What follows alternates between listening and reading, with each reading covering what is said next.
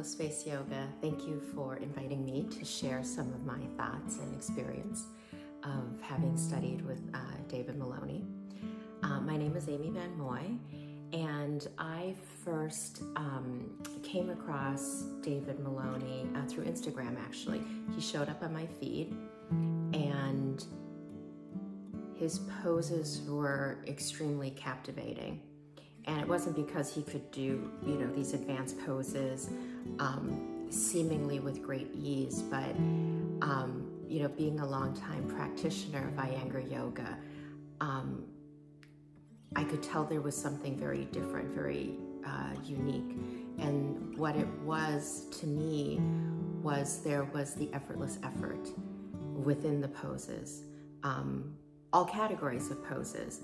And so I was intrigued and I had wanted to learn more. And so was David, for me, the way he teaches yoga is he embodies it. And he isn't taking us into asanas or, sharing pranayama techniques, but there's an embodiment of yoga itself. And with his sequencing and his approach and his very carefully chosen words, it brings us into that state. So Zoom has a very unique sense of how we receive those teachings, right? We have to bring that quality of level and focus to meet the teacher, and David sets a high bar, but the results are also exponential to that.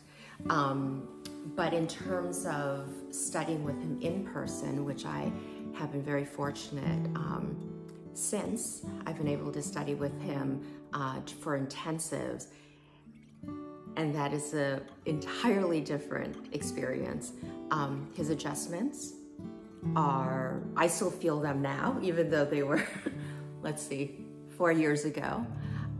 Still feel them now in my body, and it's made a huge difference in my practice. So that I want to share is, I talk to other students, that have studied with David, and more than a few times, people have shared that when they've experienced David's teaching, and this is just on Zoom, for some of these that I'm noting here or thinking about, they feel